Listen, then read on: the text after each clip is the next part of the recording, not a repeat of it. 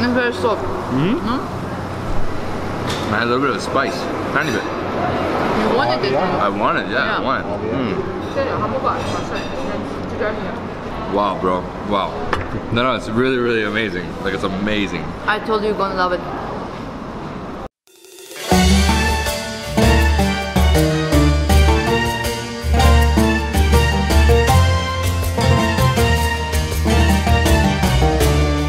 Good morning, everyone. This is David Hoffman from Davidsbeenhere in beautiful, cold Harsanadzor Resort in Armenia. This is in southeast Armenia, and right now we're literally looking over a gorge. This is incredible. It's an eco-friendly resort, so it's like cottages slash there's like these wooden barrel cottages as well. Yeah, really, really beautiful. And so, Lucina, what are we doing today? Today we are going to visit a very special spiritual and educational center in Armenia, one of the most important educational centers from ancient times. And we are going to come back by a reversal cable car, which is the longest in the world, by the way. You're gonna like it. Longest? And yes. Wow, okay. And the end of the trip, we will have a local lunch, traditional lunch. Perfect. Right here we have some cheese, we have some eggs, and we have the lavash. This is all traditional breakfast, and we have a lot of guests coming in here now, but it's all good. So this is how you do it, right? Traditional breakfast. And jam and butter. And butter, but this is not for you. That's not for me. You want me a bite? Your morning coffee, David. Thank you. Just get a big piece of cheese like that. So that's how I do it, but you know, some people like to eat the eggs. Today I'm just gonna go with some of the jam. So jam, cheese, this is how they eat, you know, making like little sandwiches always with the bread, the lavash. Just go in, fold it up, make like your own little taco burrito.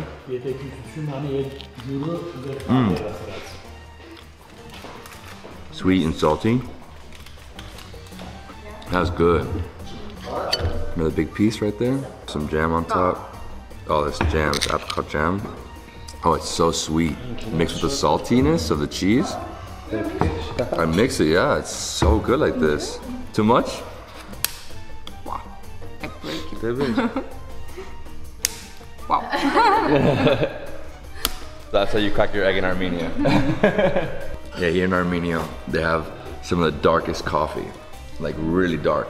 Everybody has it like this, right? This really is a beautiful eco resort right on the side of the gorge. I mean, it feels like you're camping out here, but a little more luxurious. Obviously, it's not like tents. And yeah, there's multiple different types of rooms. There's one that's like a barrel, really, really beautiful. I really love that one. I mean, hopefully next time I come, I'll stay there. And then we stayed in this like big one, which is like it's more like a cottage. You know, there's like 3 rooms, 2 bathrooms, a living room. And yeah, I mean, amazing, amazing up here. I love how cold it is. It's really, really enjoyable. I mean, I feel like I'm like in Switzerland, like in the Alps, but not obviously at the top because there it gets really cold and lots of snow. Here they get snow as well. Southeast Armenia is actually really cold in comparison to the north. I mean, it just depends because of elevation, right? But yeah, guys, I mean, I highly recommend staying here. Stay here for a night, 2 nights, and then go explore everything we're about to explore. Are you guys ready? Let's go to the monastery. The 9th century monastery we're going to is only a 20-minute drive from the resort. As you can see, we're literally going around the gorge. You can actually see it from here. It's right across from us, and we're like literally just like stuck to the mountain, the side of the mountain, going up and down and around. I mean, right now we're just descending, and then we will again ascend on the other side. Wow, look at this, the mountains. Yeah, this area is beautiful. It's beautiful. It's like Sunnic region. And what's the name of this region, by the way? This is Sunnic region, and we always say if you came to Armenia and skipped Tatev, it means you haven't seen Armenia. Yeah? Yes. This monastery? Yes. Wow. This monastery, this area, this gorge, anything you find around. After a quick 20-minute drive, we are here, Tatev Monastery. Wow, with the light, it looks so medieval right now. Beautiful. Like the light and everything right now, incredible. As soon as we approach the monastery, you'll notice it resembles a fortress.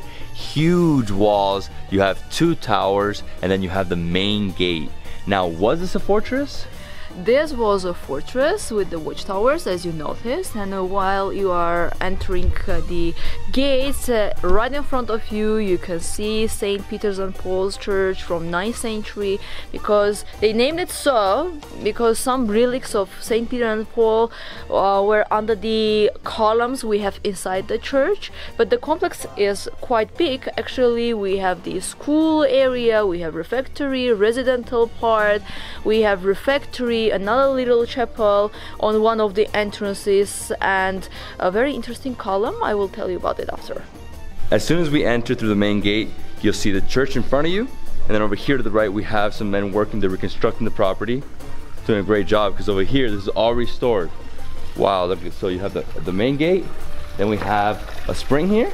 Yes, this is one of the main water sources of the monastery.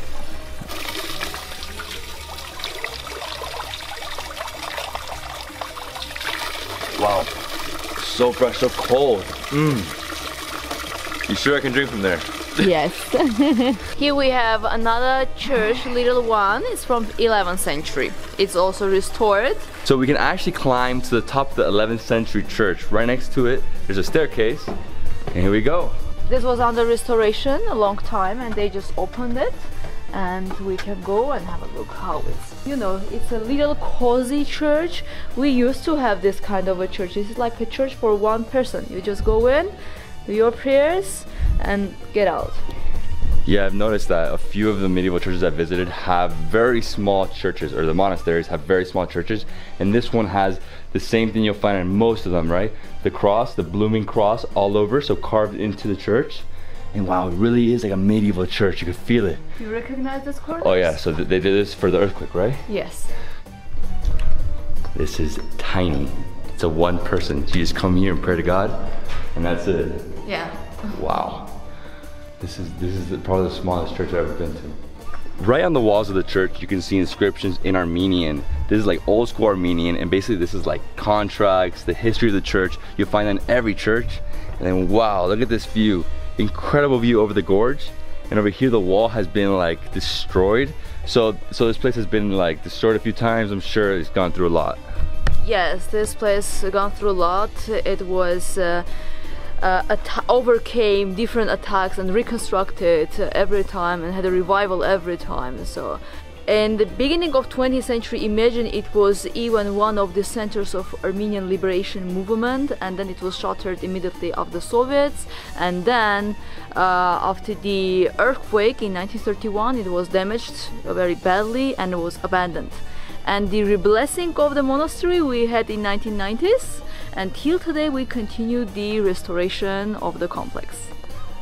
Wow, so it's taking a long time, obviously. Yes, it slowly. has a long life experience. And this is probably the best view of St. Paul and Peter's Church. Let's go explore that. I really want to see it. So we can't see relics because they're under pillars. They are under the columns. Under columns, okay. Under the columns, but we can see the grave of Tatev, who was the leader of the monastery. We entered the church through belfry, which is from 14th century, and by the way, we have original bells from that period. They are still functioning. So this is the original bell right here. As you see, I mean, these, you know, two main columns. Then you enter the church. Wow, so this is all original, 14th century? This is 14th century, this is original. In all the churches in the monasteries, you always have to take off your hat, and then women cover their head, correct? Yes. And then here, as you can see, this is really medieval. I mean, you could tell by the, like, it almost feels Gothic. I know it's not Gothic, but it has like the same like sense, you know, especially the time period. All the walls were covered with frescoes, and it's so interesting. You find some sources where they say for creation of the frescoes in Tatev, French students participated. So it means there might be, you know, student scholarships or exchange programs, because monasteries as universities in Armenia were really very developed. This is a grave of Grigor Tatev, who was the main scholar of this monastery, and during his leadership of the monastery as a university, imagine the university like owned 600 villages actually paying taxes to the monastery, and they were investing all the taxes in the creation of manuscripts. So basically they were like the biggest landlords in the area. They owned 600 villages, they were making a lot of money, so they were investing in the manuscripts and building the monastery. We're going to see the residential area. All these in here, actually we have also the library. Tatev Monastery had a library of 10,000 manuscripts, by the way. Medieval living here. Can you imagine? No electricity, no Wi-Fi. So this is the bishop residential area, and unfortunately the 10,000 manuscripts he was talking about were all lost in one day in the 12th century when who invaded? Seljuk Turks. Okay, and they came here and they just burned them all. Yeah. Wow. That was the disaster for the monastery. I mean, that's history though. In history, people destroyed things, burned things. That's why they started writing on walls, so that it's always there. Exactly. It can never be lost. We started to leave the history on the walls of the churches. That's why you find a lot of inscriptions. Wow, what a view. Oh, every time I'm coming here, I admire it. Recently we learned about pre-Christian secrets of Tatev, and one of that secret keys is this column you see right in front of you. And imagine this column shows us the Orion belt, which was very important at very ancient times, pre-Christian times, like thousands of years ago. People used to worship Orion belt, and they were orientating in time with the help of Orion belt. So every August 11 at night, Orion belt stars rise up. They are like, it's a born of Orion belt, and they rise up on the top of this column. Like this column shows where to look to see the Orion belt, and this is the only place in the world where you can see Orion belt when they are born, just born, in a straight line, like 1, 2, 3 with a straight line, and then the column is coming. And that's basically the new year in ancient times. Eventually it was changed to January 1st, but we won't get into that. Now we're gonna catch the cable car down. It leaves every 15 minutes. It's 10:13, it leaves in 2 minutes. Hopefully we'll make it. Luckily we bought tickets already. Oh, it's right here. Hey guys. Hi. We made it. We made it. We're just waiting to get our tickets and we're gonna get on. It's literally 10:15 on the dot. Did not have way too long. We're in, we're in. Wow. That was intense. Oh my god. $11 one way, $15 round trip. This is really incredible. The views are so amazing. And she was actually telling me that usually it's packed. Usually like 30 people here, so definitely come early. We got there right when it opened at 10 in the morning. Actually 9 in the morning we got there. 10 a.m. this starts. So you really, 10 a.m. people can actually take it up. So get here early, right? They can get it earlier than 10 a.m. They're taking it up, and on the way back we just also can take it 10 a.m. It's 15-minute fly, it's 5.7 kilometers, and the deepest part is 320 meters. Oh, there we go, there we go, there we go. Yeah, there we go. Whoa! Whoa, hold on to something. I thought it was ending here. No, it just keeps going. Wow. Another one is coming. Another one's coming? Hold on to something.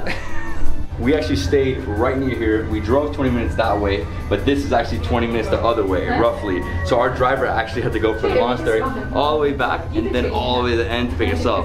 I mean, this is worth it though. I really suggest taking this all the way and then coming back with it. But if you really don't have that much time, you know, get there earlier. The monastery opens at 9 in the morning. This opens at 10, so you like lose an hour. So get there earlier and take it back, if you can. I mean, this is incredible.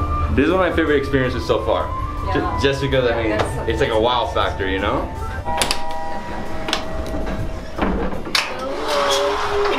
Hello, Thank you, thank you, bye. That was amazing. Only 15 minutes, there was only 5 of us, and look at the group that's going in. Huge group, 30 people. So when I told you we are really lucky to be just few of us, now you can believe me, now you can trust me what I was talking about. I've been in funicular like this with a lot of people, and I was in the middle, and I can't see anything. The Wings of Tatev goes 16 kilometers per hour, takes 12 minutes, so it's a little less than what we said. We said 15 minutes, but it's 12, but it goes every 15 minutes. It depends. If there's a wind, it will take 15 minutes. If there's a really strong wind, it will take a little bit longer, just like, but the best is 12 minutes. Okay, and what does this mean? It means that a single cable of the Wings of Tatev weighs as much as 10 African bush elephants. Now we have a 90-minute drive to lunch? Yes. All right. Let's do it. Let's go. So we're going to where? Armenia? Well, we're going to Armenia, but on the way we will stop at the food court This is one of the best places on the way to Arani to have a short break and continue our trip. We're currently driving through the Sunik region, and as you can see, a lot of rolling hills, very dry, a little cold. I see a lot of farmers. We've seen a lot of sheep, cows, and yeah, I mean, that's basically it. It's just like a lot of hills, not really mountains, more like rocky hills, a lot of dry grass. And where's the next region we're going to? The next region we're about to enter is Vayozo region. Vayozo region is famous for its narrow gorges like canyons and rocks, and also mountain goats and mouflons.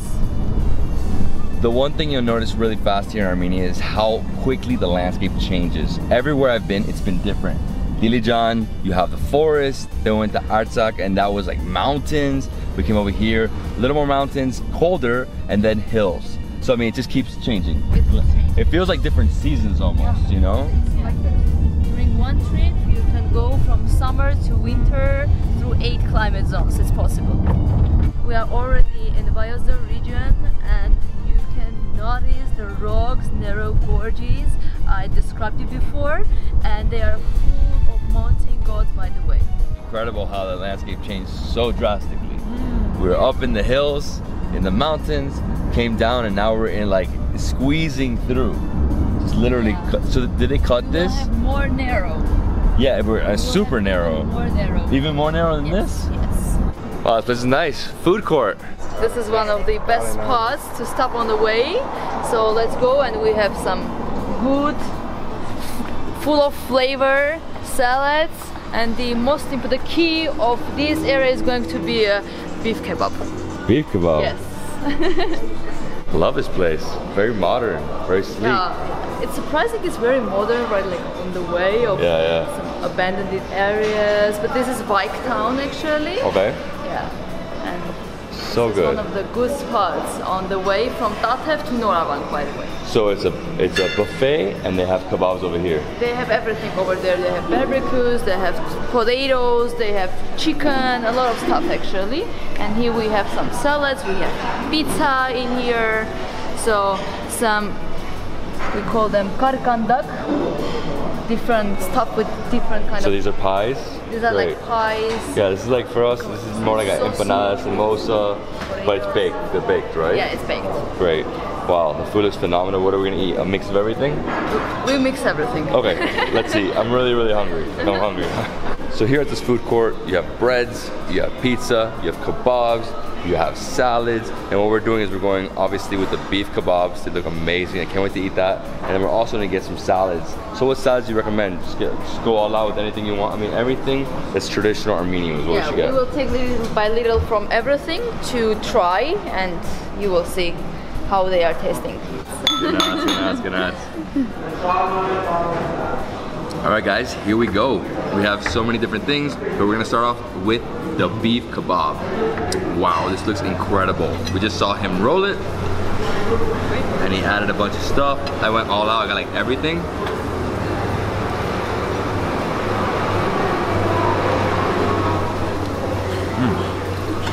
I love the sauce. It's very soft. I had a little bit of spice, tiny bit. You wanted it. I wanted, I wanted. Wow, bro. Wow. No, it's really, really amazing. Like, it's amazing. I told you you're gonna love it. It's spicy, but it's so tasty. It's like a yogurt drink, right? It's a matsuni juice. Matsuni juice. Yeah, it will make you feel better after spicy food. Exactly. Yeah, this is like in India. They always give you something like this, like a yogurt drink, right after spice. Oh, it's good though. Really, really fresh. Yeah. They do it here. We call it. It's not from the shop. They do it here. Oh, it's delicious. It's like super watered down. I'd say like yogurt. Watered down yogurt. Exactly. Okay, guys. Next up, I'm gonna try some of this like roasted vegetables salad. You can find it all over Armenia. I really love it because the eggplant like dominates the flavor. Yeah, soft bazı. Which one you try? The eggplant? The eggplant. She can't handle the heat, so get out of the kitchen. That plant's phenomenal. Yeah. Too good. I'm gonna also try some of this. This is the carrots, right? Just straight carrots. Spicy.